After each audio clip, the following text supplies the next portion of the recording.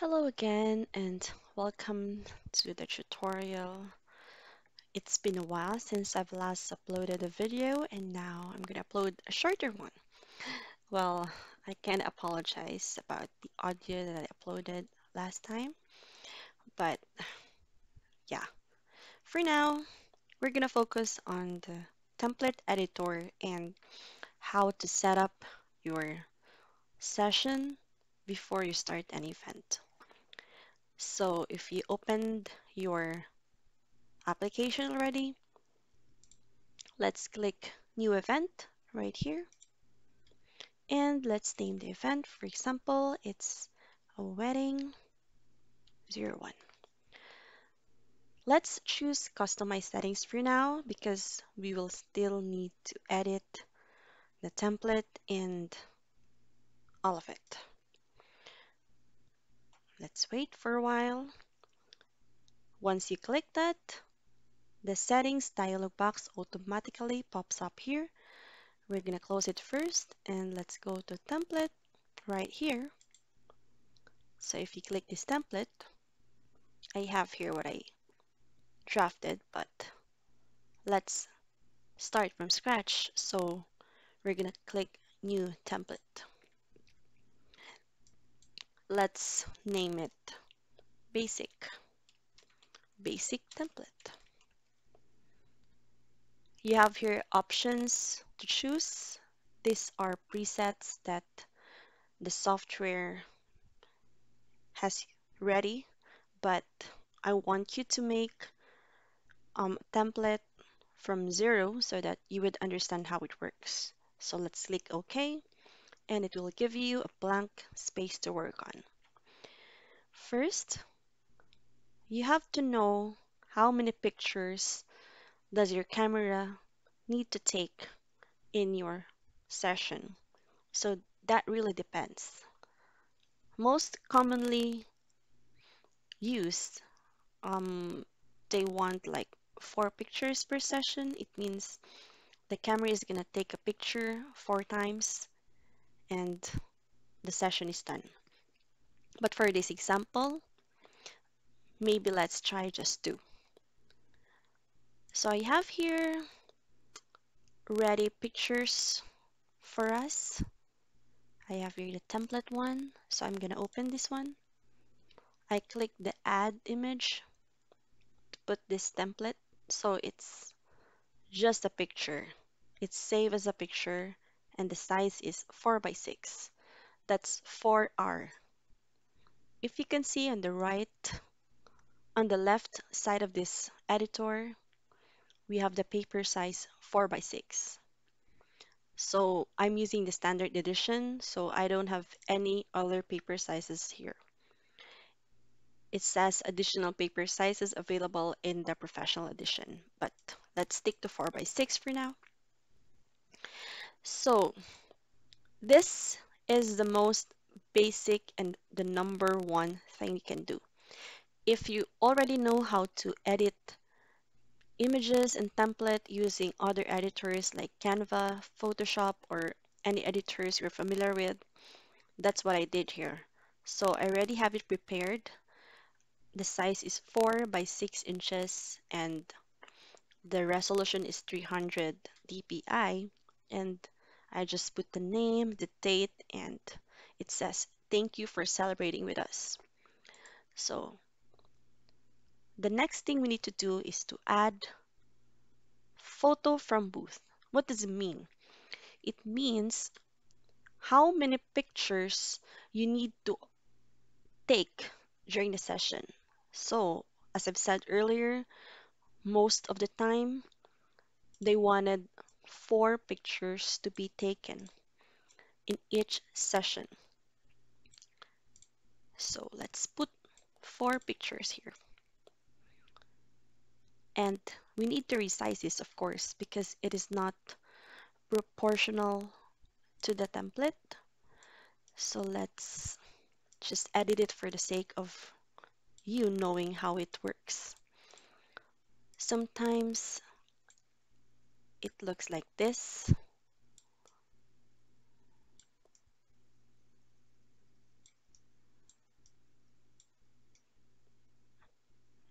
or sometimes like that. It really depends. You have to decide the template before you even start editing your picture.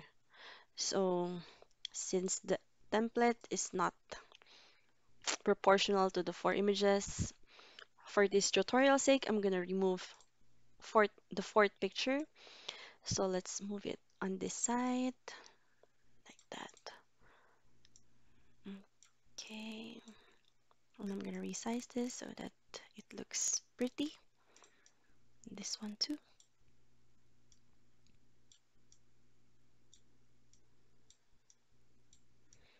Okay, I'm gonna resize this. Okay,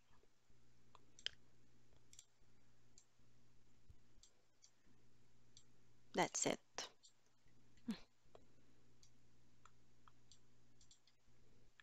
If you can see, we have four layers in this editor. What are the four layers that we have here? First, we have the template, which is the Maria in 1. We have the photo 1, photo 2, and photo 3. Anything you want to adjust, you just click the layer first and edit from there. So first thing I'm gonna do is click the template layer and I'm gonna click this lock. So if I put my cursor on this area, the template doesn't move. Next, I'm gonna click photo 1. If I don't lock this one, it will move. But if I click the lock, it won't move anymore. So that's how it works. If you're wondering, hey, I wanted my pictures to look to I want my pictures to be square shaped. How do I do that? Well, first you have to click the picture, the layer here, for example, photo 1, and you're gonna just remove the check mark here, the keep aspect ratio. So if you're gonna resize this, you can actually resize it. But we're sticking to rectangular because that's the aspect ratio of my camera. So let's click it back. Here on this side is the information. The position, it means the X and the Y axis. So if you're not using a mouse in your laptop, this is how you can move the layers by just changing the numbers here. For example, currently we're on this layer, photo 1. If I want to move it on the right side, I'm going to change this to 58. That's how it works. So I'll put it to 41. And for the size, if you wanted to change the size, a bigger size, you can edit the width or the height, either either of it. If this check mark is right here, it will automatically adjust. So for example, I'm gonna put 800 here, then it's bigger. But let's go back to the original size. And if you want to rotate the picture, you put 80, for example, or 90. So that's how it works. So let's put it back to 0. And here, if you wanted to add a border for your images, you just click the stroke width. Currently is on 0. So just add it based on your preference. And you can also change the color here. Let's say you wanted to use blue, just for example. And for this image, you wanted to increase it as well and change it to green. You can do that. Orange, it's up to you. And that. So that's how it works. And if you're going to click the drop shadow, it will add a shadow. You can also change the color and modify the angle, the distance, and the spread. So that's pretty much it. So if you're satisfied with your template, you can now move on to open Photobooth. But we're not done yet. You need to go back to settings because we need to add the start screen image. What does it mean? It's the first picture that your clients will see once they click on your photo booth. So let's just touch the display settings and discuss the other settings some other days. So you're gonna click this one, options, start the application in full screen. Yes. The background color, let's not change that first. And let's proceed to the next option, which is the start screen. So I'm gonna browse and I prepared something. Okay, it's not here. Okay, I know what happened. I saved it as PNG. Remember, if you save your start screen, it should be on JPEG. So we're gonna edit it quickly so you'll see what I mean. Let's do this here. Hold on. Let's open Paint very quickly. So I'm gonna add a color. For example, I want this color. And let's just assume it's this size.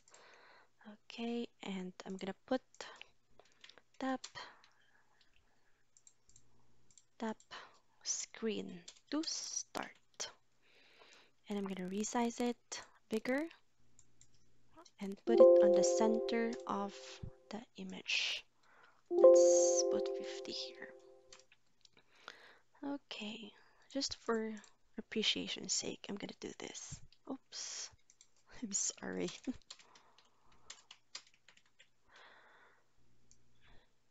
Okay, I think that's fine. I'm just gonna resize it a bit. Mhm. Okay, so I'm gonna save this one. Save. Let's save it here. Tap. After saving, after saving your picture on JPEG and you go back to DSLR booth, make sure not to start the session yet. Just click this button and you go back to the template here. So let's go to settings and let's choose the image. Let's go to display and let's browse the image you saved. And here it is, tap screen. And on this portion here, on the capture screen, let's set up, let's just put 5 for the meantime. It means the number of seconds it needs before the first picture is taken, and countdown before each picture is also 5 seconds. And after all the pictures are taken, the software will display the picture for 3 seconds, for another 3 seconds. And I put color yellow for the countdown. You're gonna see it later, what I meant by that. And before we start the session, let's put a quick look here. Make sure that the sharing is not enabled. You're gonna see it if it's color green, meaning it's enabled. So I'm not gonna select any of that because I don't want the clients to open email or Twitter during the session. Right after the pictures are taken, I want just for them to go to printer and wait for the printout. And for the printer, you choose your printer. For me, I'm using Epson L805, but I'm sure others are using different printer. Just make sure you select the correct printer here and put the check mark in the automatically print each session, so the clients doesn't need to click print for the session to print. So yeah, I think it's all good now. If you're okay with the settings, don't forget to save. It's right here. Wait, let's just move this. Don't forget to save your settings. So after saving it, let's put this in full screen. So I'm currently using my webcam, but if you've installed if you plug, I mean, you don't need to install it. Once you plug your camera with the correct USB in your laptop or in your Surface Pro or iPad, I'm sure it will appear here. But for now, I didn't install any camera. I'm gonna make another video for that. But for now, just for us to try out this session, let's just choose the webcam. But I didn't turn on my webcam, so you're just gonna see black screen as pictures. So it's time to start it. Tap the screen to start. I use the term tap because if you're using Surface Pro, there are no keyboards or mouse. Let's just it's just your Get fingertips. ready. So if you notice, it counts 5 before the first picture is taken, and Okay, the color smile. is also yellow. You can change this if you want other colors. It's a fine. Last one. So it took 3 pictures here because we just put 3 pictures in the template. But you Ooh, can looking add more if you good. want. Share your photos. So if you can see, there's a blue mark moving here, up here. You can wait for that to finish or you just click done. So Thank the you. session is gonna start a new one. And right now, what's gonna happen is that the session is gonna go to the printer, so it's printing already, and the client will just go there and wait for the printout. I will tap the printing site. You can actually make 2 or 3 copies depending on the package that I want, but I set it up usually just 1 copy. Okay, so I think that's pretty much it for the most basic things. Of course, all I'm gonna teach you here are just basic things and make easier for all of us. Please hang on for the next video because I'm gonna make another one for this. I'm gonna see you. Thank you, and please subscribe. Bye. Get ready.